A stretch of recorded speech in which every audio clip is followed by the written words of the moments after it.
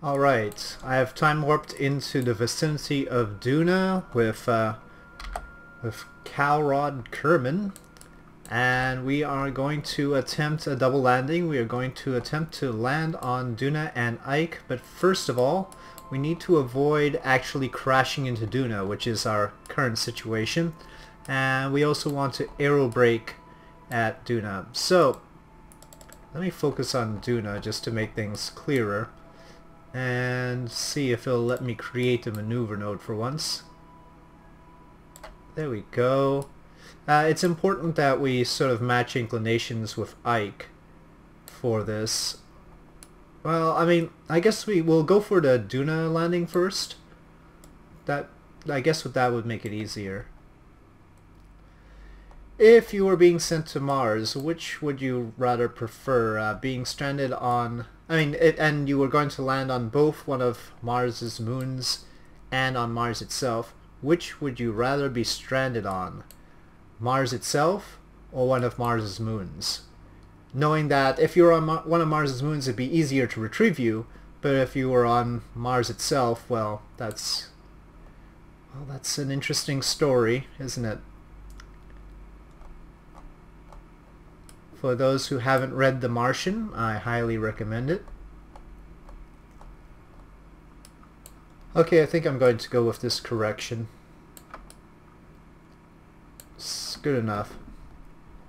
It might cost us a little bit too much, but makes me feel a little bit better.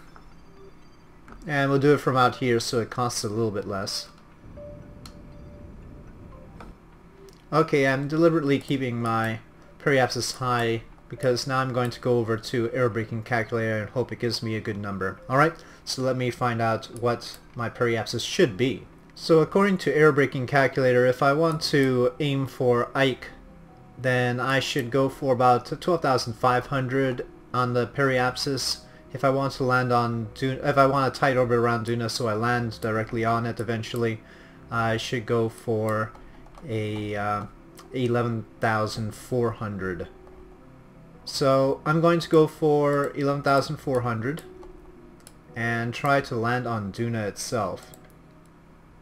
Okay, solar panels in. We have landed on Duna before, but I don't think we're carrying the instruments. And in any case, we need to plant a flag on Duna to fulfill a contract. We've done that before as well, but we got another contract to plant another flag, so that is the situation. Now everybody's gonna tell me that I should use my parachutes to descend on Duna. I've never trusted... you'll have to watch like one of my early videos where I tried Duna landings, but repeatedly I tried using the parachutes and I got messed up with them, so I don't trust the parachutes anymore, is flat out the situation here. Okay, I think landing around here would be alright, so I'm just going to keep my orbit as is and not mess with it at all. And then we'll approach here. How is the landscape? We can't see very much anymore. That was our previous landing spot. Oh, right. Well, we do want our landing spot to be relatively... Well, no, it'll be fine. Relatively equatorial so that we can transfer to Ike easier. Uh-oh, we've got some high terrain here. Okay. Okay, be aware.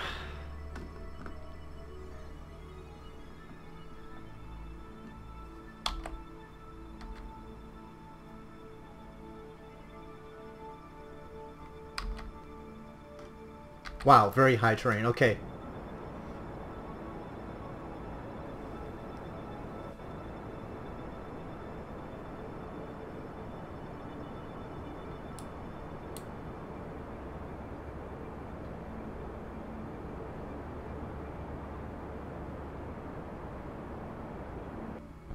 Okay, that's that stage. Where does it leave us? Okay. I'm gonna throttle down. Okay, thanks for the camera change. I don't know why that had to happen. Landing gear.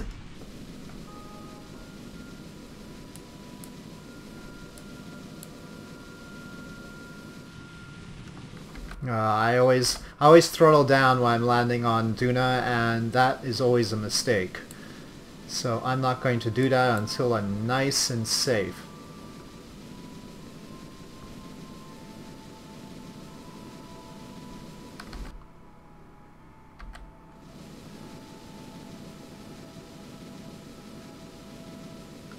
Okay, okay. How high above the terrain are we?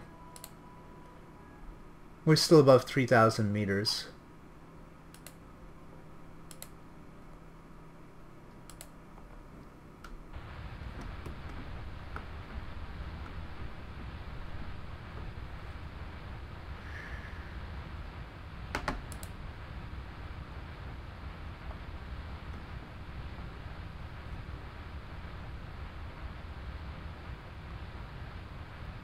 Okay, radar altimeter, do not fail me now.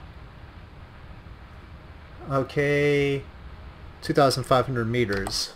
Oh shoot, not what I wanted to do.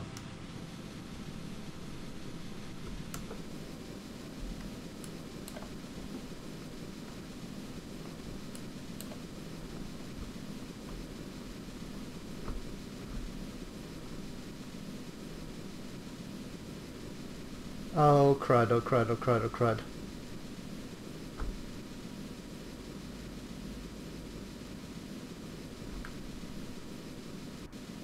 Oh boy. Oh, that was a close call.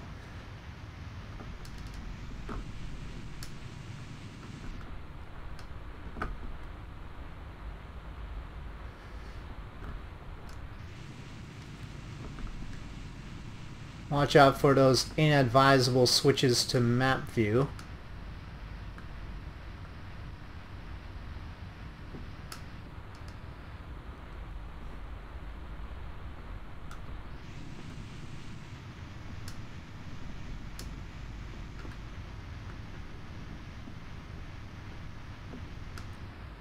That was pretty much a suicide burn right there.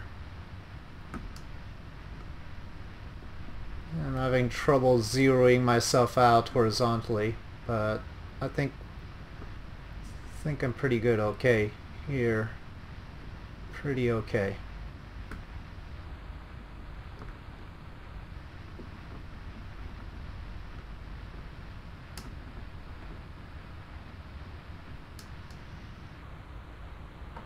Okay, we've landed. Alright. That was dangerous. Alright, let's see, what instruments did we do? Okay, we didn't even do a gravity scan last time. I'm gonna keep that data. I'm pretty well, I don't know if we've done it on Ike, but it's easier to do it. That's only 14 science. Let's save that for Ike, just in case we haven't done it there. Log temperature, well, that's nothing anyway. Okay, so it's just a gravioli that was new. We have to fulfill that contract, Calrod. We've done the EVA and the surface sample, I'm sure. Okay, let's just make absolutely sure about that. Oh, this one we haven't done, I guess. Okay, keep data. Board. Have we done a crew report here at least? No. Okay. I know, we have. We don't need to.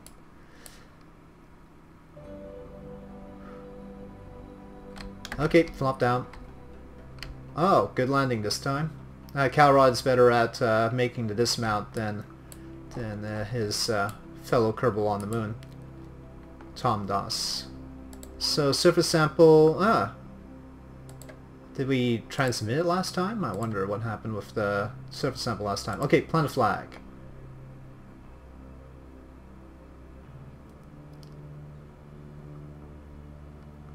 Okay. Calrod... Oh, not right at all. Calrod on Duna.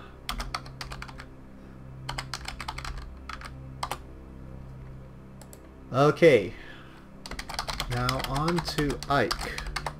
Well, we'll see about that. Depends on whether you've got the if you've got the Delta V for that. I don't know yet. We have to get into orbit first. Okay. Carefully. Forward grab. Good job. Forward. Okay, well, nothing for it. All systems seem good. Right. I think we can go on to... Well, let's get to orbit first. Here we go.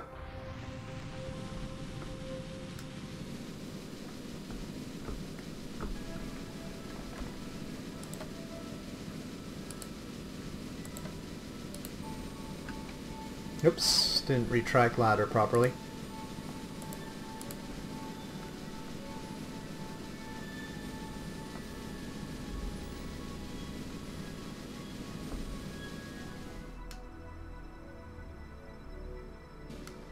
Okay, I'm a little bit worried about my inclination here. Set as Ike as a target. Of course, Ike hardly... Ike's not very picky about these things, really.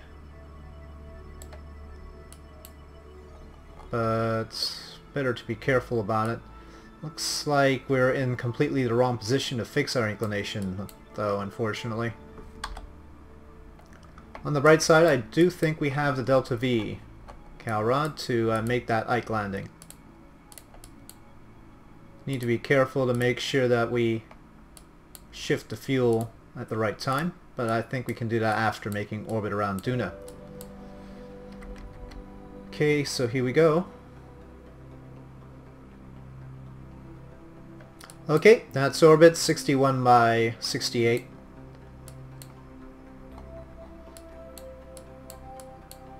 Let's see if I can plot for transfer instead of correcting inclination. Oh, there we go. See, it works out nicely when that's going to be our ascending node, so it's good. Yeah, that'll be fine. We don't need a free return or anything like that. We don't anticipate random failures. That would require a mod.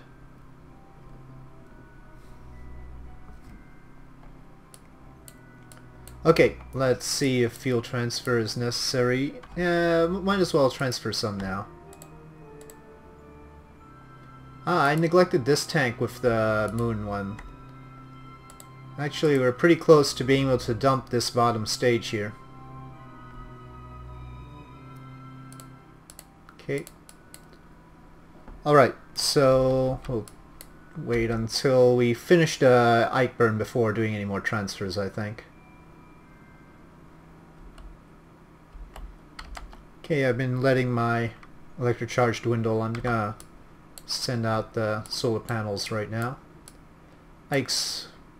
I don't think there's a rule that when Ike is above the horizon you should burn for it, but Ike happens to be above the horizon, and we're approaching the time to burn for it. So that's good. Let's go for it, actually. Ah, that's a bit quicker than I thought. Okay, let's get closer to the node. Okay, we should be able to transfer everything else from this tank up. Right.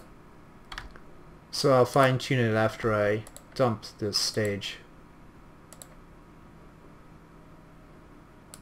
Okay. There's no more fuel in this purely fuel stage. There's no engines on that stage, right? It's all going up to this one. So okay. Off it goes. Now our little Ike lander will complete its burn. Lost its maneuver node, unfortunately. Don't ask me how that works.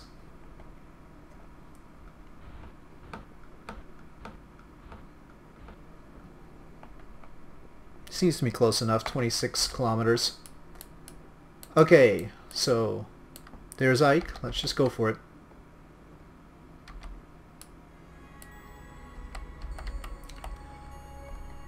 So here we are with the Ike encounter, and I'm gonna start by getting into orbit. This would be a good place to land.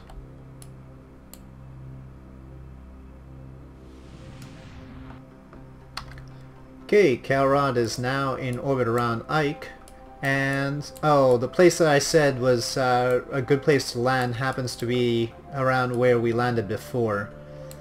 I guess we should land on this dark patch now then. No good repeating oneself, even if the dark patch is in a different biome. Which it is not in this version. And it's still not until, I guess the next version will introduce it as a new biome, hopefully.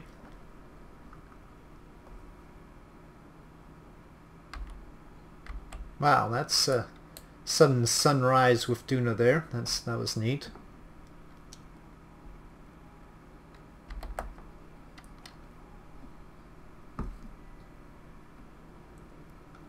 Okay, let's initial descent burn.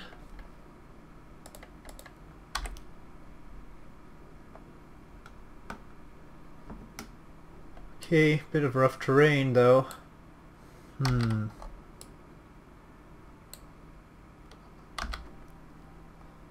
This is going to be a difficult landing again.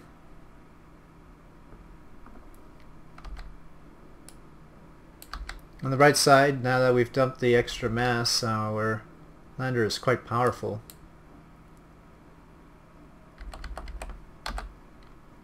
Lots of thrust to weight. I'm gonna pass this little mountain thing.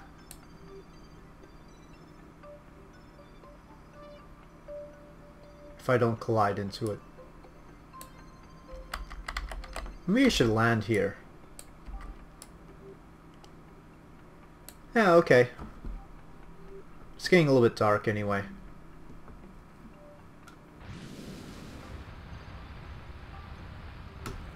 Okay, how far above the terrain are we? Okay, let's wait till 2,000 meters.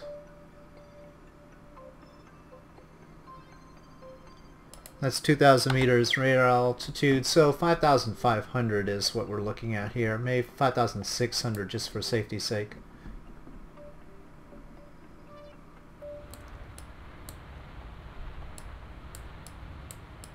Okay, how bad is this terrain exactly, I wonder? Can't really see it that well.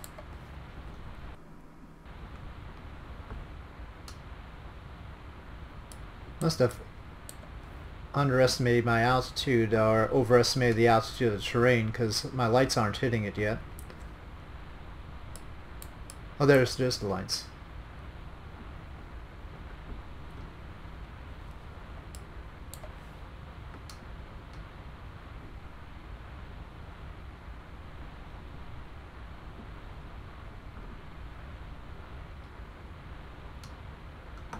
Okay, we have landed on Ike.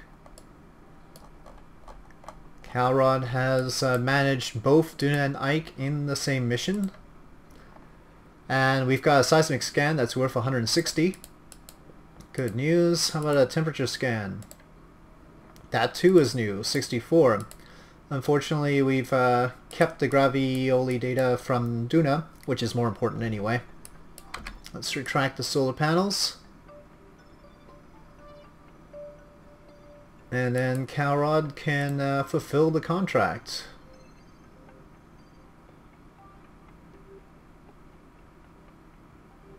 Okay. Let's see if this EVA report was done. Yes, it was. Okay.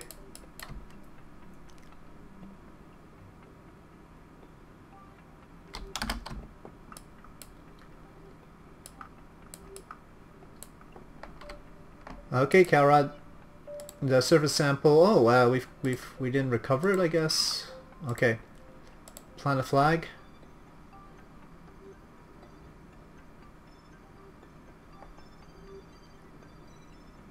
Okay. Carrot on Ike. Date. Duna and Ike in the same mission. Indeed.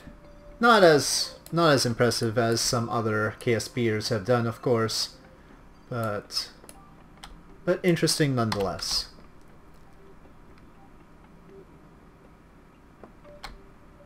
Board?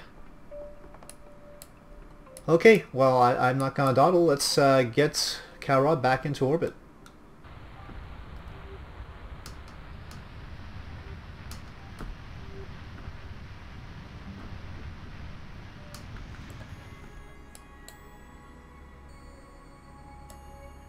Now, Kelrod's going to have to hang out because we're not in position to transfer him back to Kerbal just yet.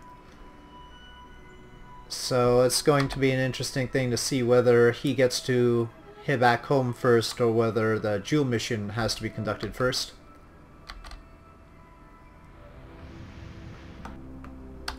But in terms of Delta V, he's looking good. He's in orbit 19 by 37, 36, 37.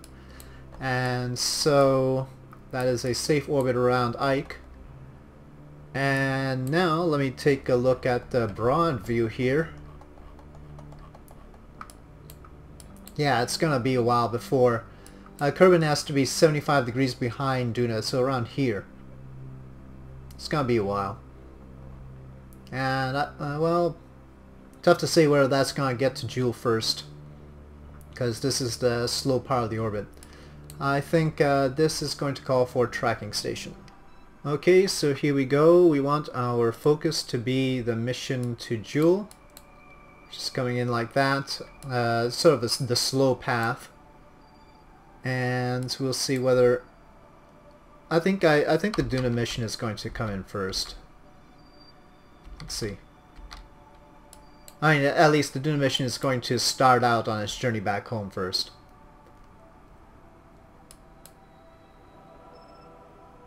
Wow, that thing is going slow. Ah, time warping.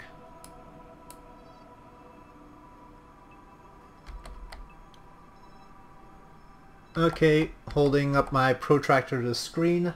It looks like that is 75 degrees, or at least a good approximation of it, between Duna and Kerbal.